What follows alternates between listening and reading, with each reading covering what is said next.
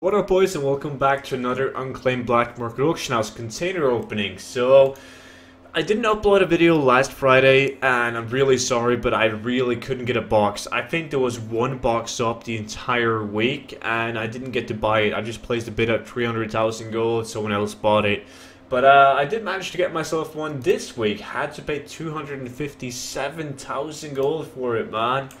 I mean, that's a lot of gold. Some of you guys might not think it's a lot of gold for a container, but on my realm, which is a low pop realm, it's actually a lot of gold to pay for a container, man. But I've noticed they've all gone for like way above 250k these days. So nothing we can do about it. I'm gonna just keep on farming gold and keep buying the containers. And we've been really lucky with the openings Legion, like extremely lucky. If you guys haven't seen any of my previous openings, you can find them in the playlist at the end of this video. But enough of that, we're just gonna jump right into it. We're gonna cross our fingers and hopefully it's gonna be a mount that I don't have. Let's go.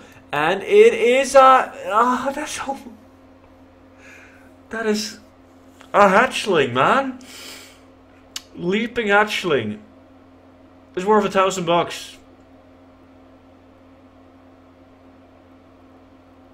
The sad thing about this is like it's actually not that bad to lose 257,000 gold. It's even worse when you fuckboys laugh in comment section and you'd be like, "Yo, nice flip, student." That sucks, man. I'm gonna destroy it, man.